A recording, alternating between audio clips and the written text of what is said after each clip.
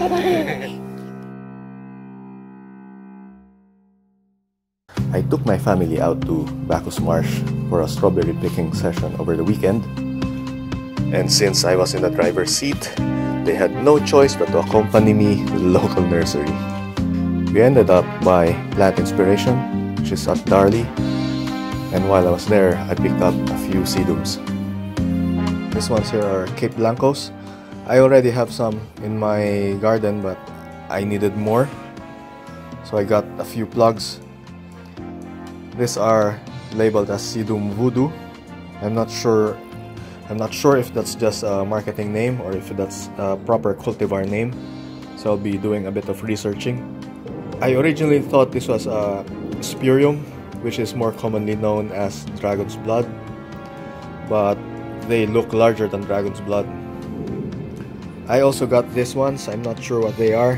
They're a bit furry, but I don't know. I think they would make good accents, or maybe best used as trailing plants along the rocks.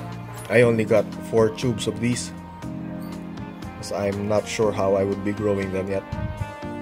In case anyone was wondering about the nursery, it's called Plant Inspiration, and you can find them along Darley. They have a 40% discount running at the moment. I'm not sure until when, but you might want to check it out.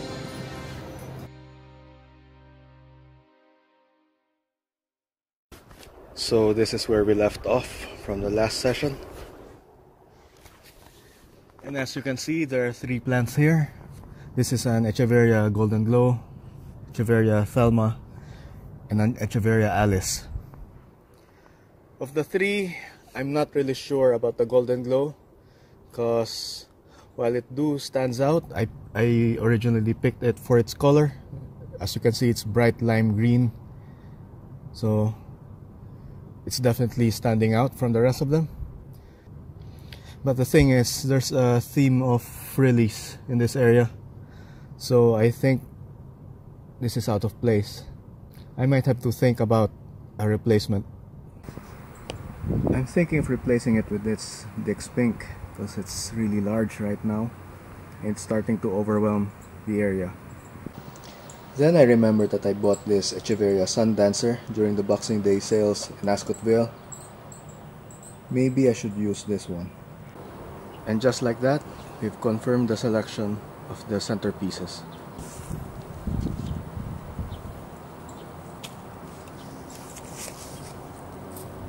The Sun Dancer isn't impressive at the moment, but given enough time, it will grow large. So I'll have to make sure to give it enough space around it. And for the next bit, I'm going to plant these Echeverias in the ground. Before I begin planting though, we have to take note of the fillers that I am planning to use. And one of the fillers that I intend to use are these jelly beans. It's not immediately obvious in this view, but as you can see, this is an imbricata, and as you know, imbricatas can grow quite large. And right next to it are the jelly beans, and they are at the same heights right now. Bearing that in mind, I might have to account for that, for the height, and I might have to set my Echeverias even higher. That way the jelly beans do not overwhelm them. They would appear lower compared to the Echeveria. You will be noticing the same thing when you start looking at the Senecio serpens or the dwarf blue chalksticks. Though maybe not as tall as the jelly beans, they still do grow to some height. So we have to keep that in mind.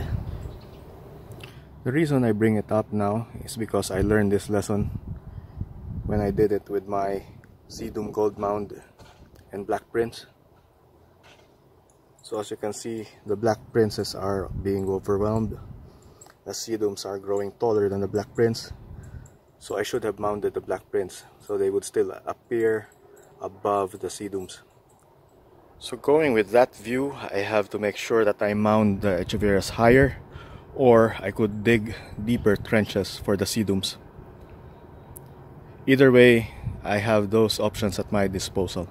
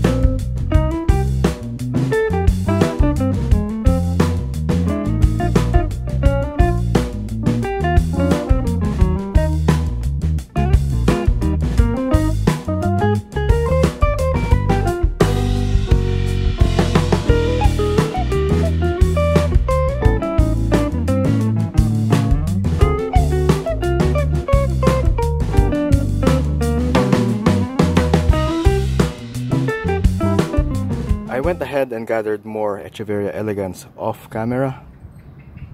You've seen me do this many times before, so I felt that I didn't need to show it anymore. It's time to think about the fillers. The freelies I've put in are all showing warm colors, and this will only get more intense as they mature and as they get even more stressed. And you know I like my plants stressed. Since they have warm colors, I would need something that would contrast well against them. And you know what would contrast against warm colors? Of course, the cool colors. I was thinking I could use the elegans to fill up the inner layer. And besides, I can grow enough of them relatively quick. I would just need a few weeks or maybe a month, and the smaller ones would grow. For now, I harvested some of the decent sized ones. I still see more pops on the stems, but I'll get them when they're ready.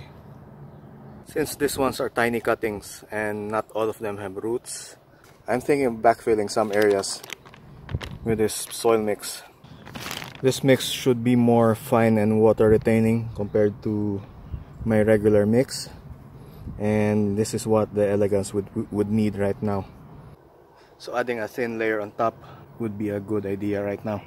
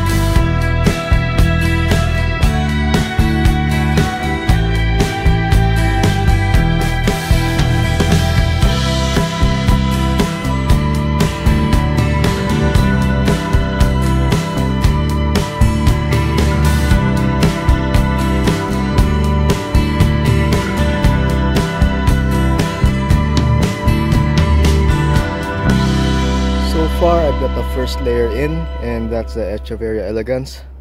As you may know, these rosettes are low-lying, and this detail is particularly important because, as you know, Echeverias need airflow. So by having low-lying plants around the larger Echeverias, there would still be some airflow. The blue chalk sticks at the back are starting to overwhelm some of my Echeverias, so I think it's about time that I trim them as well.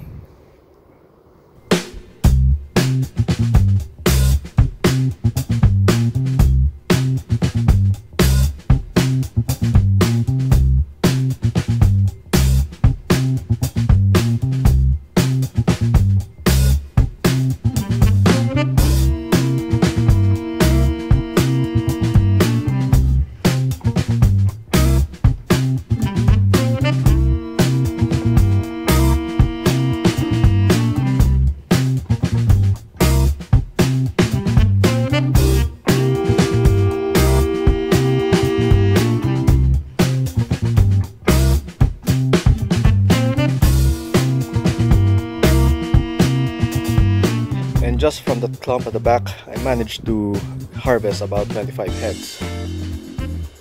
And the thing about blue chalk sticks is that they are like hydras. Cut off one head and many more will grow. So you have to stay on top of it. Otherwise they will just take over your garden.